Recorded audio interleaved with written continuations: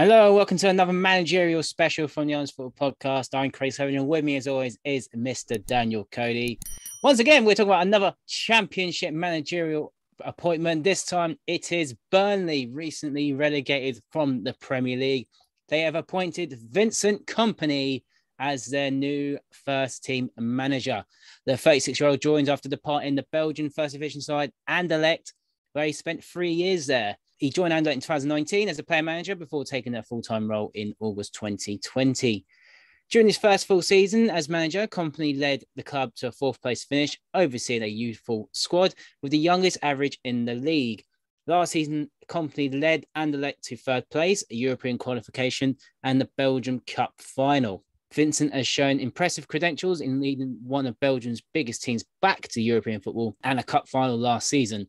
And we've been excited by his philosophy, approach, and ambition for the club.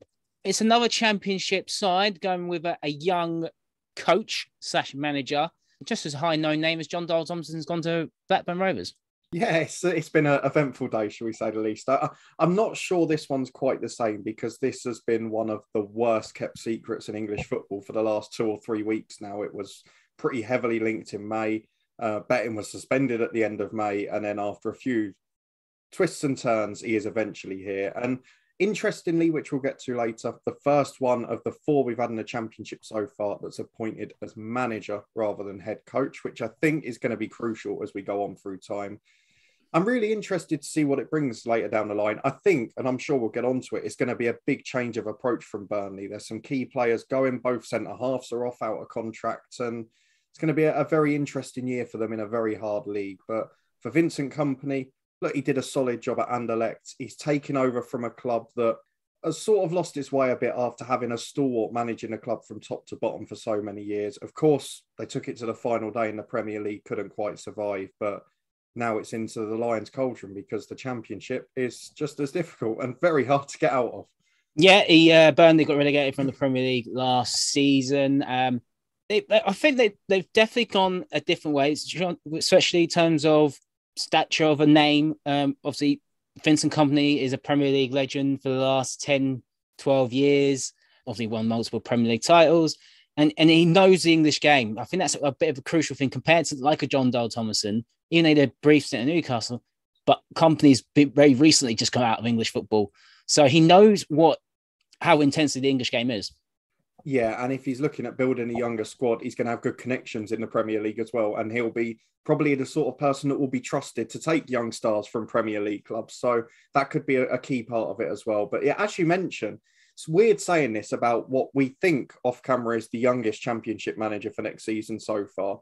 He's actually probably managerial-wise the most experienced of the 4 appointments we've had so far this summer, having 2 full seasons at Anderlecht and a bit before as player manager. So it's not all it seems. It's another young coach, but he's not really one that is being talked about as having earned his stripes, working as a coach, being an excellent coach on a training ground. He is that talismanic, inspirational figure, isn't he? I guess a bit more like a Gerrard or a Lampard, people we've seen recently go into management.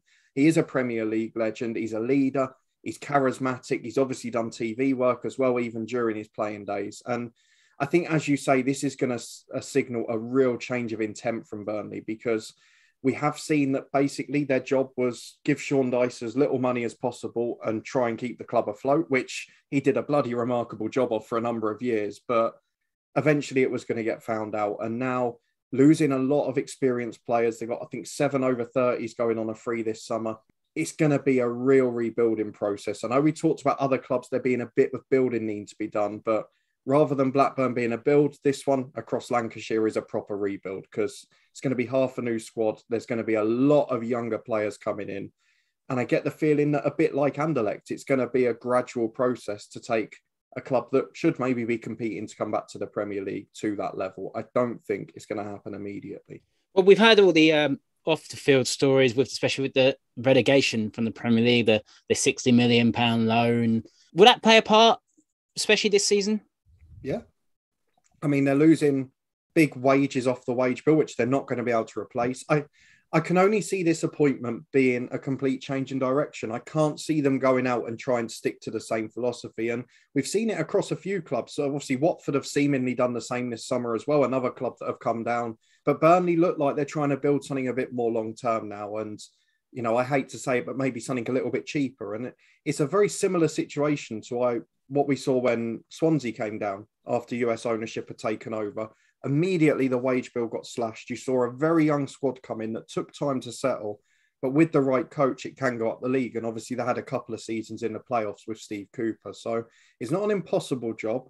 It's a very difficult one. And for Vincent Kompany as well, there are probably easier jobs in English football he could have taken as his first one. I know it's a similar area to where he'd been living when he was at Manchester City, but I think beyond that, he's probably taken on one hell of a challenge. Yeah, obviously 14 players have been released from Burnley this season. And you said it, the wage cut. And there's been some excellent servants for the club, as you said, like Ben Mee, and obviously took charge with Mike Jackson last season. Let's briefly just go back to last season with Burnley. I wouldn't say it was coming for Burnley, this was going to happen, because as you said, they're not paying money to splash the cash on players. Maybe Sean Dyche's style might have just gone a bit stale. You would think it's a miracle to actually get to the final day.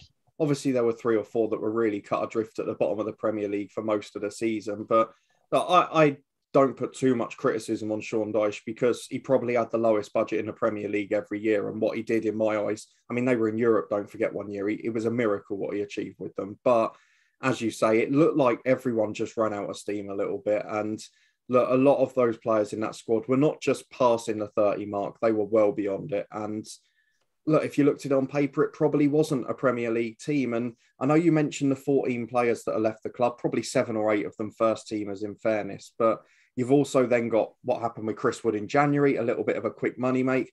His replacement, Wout Weghorst, has already done an interview on international duty saying, I'm not playing in the Championship. There's going to be more problems than the ones that meet the eye.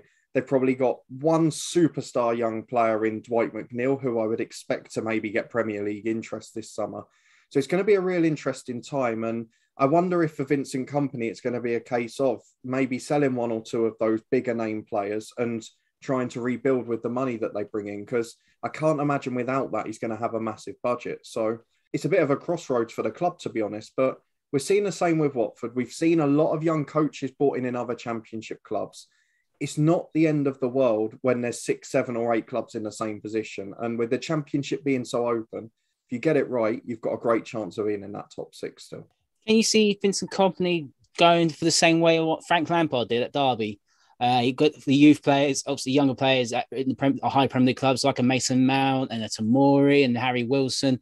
Those sort of players, he could probably get those sort of players from Manchester City, like a Delap, a Palmer, as 2 examples. Can you see Vincent Kompany doing that? Yeah, and as I said to you at the start, I think the key for him with the type of player and the type of character he's proven to be is any manager in the top 6. If you want to send someone on loan to the Championship, you know he's going to have a great mentor to work under if it's Vincent Kompany. And let's be fair, Burnley is a well-run club. They've had good coaching staff in for a long time. This isn't a poor club overnight. It's just finding itself in a bit more of a mess off the pitch than on it. It's going to be a rebuild, but I would see the core of it being younger stars coming in both permanently and on loan from Premier League clubs. But the difference with, say, Frank Lampard's Derby, the example you used, they blew the wage budget and got some top Championship players alongside them, which Burnley might have 2 or 3 of them left, but whether they're going to be able to do that with new additions, I'm not so sure. It hasn't been given how many years he's got. I presume it would be a 2/3 year deal. Obviously, it's a massive rebuild for the summer. How do you think he'll get on this first season? It's really hard to predict because you're looking at the moment, and I've got the team screen up on the website. It's basically a carcass of a squad, isn't it? They've not even got a full bench probably at the moment. So it's very difficult to predict now. The one thing I would say for Burnley when I look at the transfer window, their biggest issue in terms of players they've lost is defence. And if I trust anyone to build a defence in English football, it's probably Vincent Kompany. So that side of it, I believe, will take care of itself. We saw when he was at Anderlecht, it took time. And I think there's going to be a expectation versus reality sort of crossover here, which is obviously when a club comes down from the Premier League, they've got parachute payments, you're expecting them to go back up. But most of their parachute payments are going to be paying off debts. We know that already. So I think this is going to take a lot longer. I think the fans have got to be realistic with him. And I think the key for Vincent Kompany in that is probably a progressive style of football. If they're playing good football, I think he'll be given that little bit of time. As it stands, I don't think they'll go up first season. I can't confidently say that. Of course, the transfer window could change that massively for us. But the top six is so open in the Championship. It's so tight. They're going to be right in that mix. And I'd be a little surprised if they didn't make the playoffs with the right signings, because I think he's going to get a lot of support. And I think he's a good young coach. I think given time, he will be the right man for Burnley and he'll help rebuild them again. But it's a big if, because when you come down for the Premier League, there's always that expectation. And I don't feel, as they are at the moment, and certainly looking at their current squad as the transfer window's just opened, they're nowhere near in a position to compete for the title. So that's probably the biggest question mark over Vincent Kompany. Will he get the time? And is the expectation realistic? I don't expect Burnley to win it. I expect Burnley to be up there. I really do. But I think they need to get rid of more players than actually come in so far. I think they'll definitely need another goalkeeper. I'm sure someone will come in for Pope, and he will want to be back in the Premier League, considering he's got a World Cup coming up in November. So he'll want to be on the plane to Qatar. Other than that, McNeil probably might get an offer in. I don't know where, but probably someone like Everton will probably go for McNeil or something like that. And someone's got to go for Cornet. If Cornet's still somehow playing in the Championship, the Burnley could easily romp it. But other than that, they do need to rebuild. Kompany will have to definitely have a different style. He'll definitely follow the Guardiola style of football. He's used to it for the last 4 or 5 years. He'll definitely will want to use that in his philosophy. Who he has in as his backroom staff is also key as well. I think probably Sean Mullally will probably go there now. And then they have the connection with Belgium, and he's just been sacked from Hibs. It's going to be a hard year for Burnley, and I think they really need to concentrate on the football side of it. I know the off-field stuff is just as important, but if they can distract the fans of the off-the-field stuff, and if the company does well, then they don't have to worry about it, and they go on smoothly. I think Burnley will make the playoffs next season. I really do. I don't think they'll go up though. As an early prediction, it depends who they bring in, but as an early prediction, I don't see it going higher than that in the playoffs. My worries for season 2 is if he starts well again, I can easily see a Premier League club going in for him. And he's worked elsewhere. He's got a body of work behind him. He's not just been given an opportunity out of nowhere. He's done 2 years of solid work. And like you, I think that's maybe a bigger worry. If he does achieve so much with Burnley, how long will he be there? Maybe is another question that we've got to ask, unfortunately, for Burnley fans. And that is our thoughts on the appointment of Vincent Kompany as the new first-team manager of Burnley. Let us know in the comments how you think he'll get on and how do you think Burnley will do next season. Don't forget to like the video, subscribe to the Honest Football Podcast. You can follow us on Twitter at HonestFootball3. And we'll see you next time.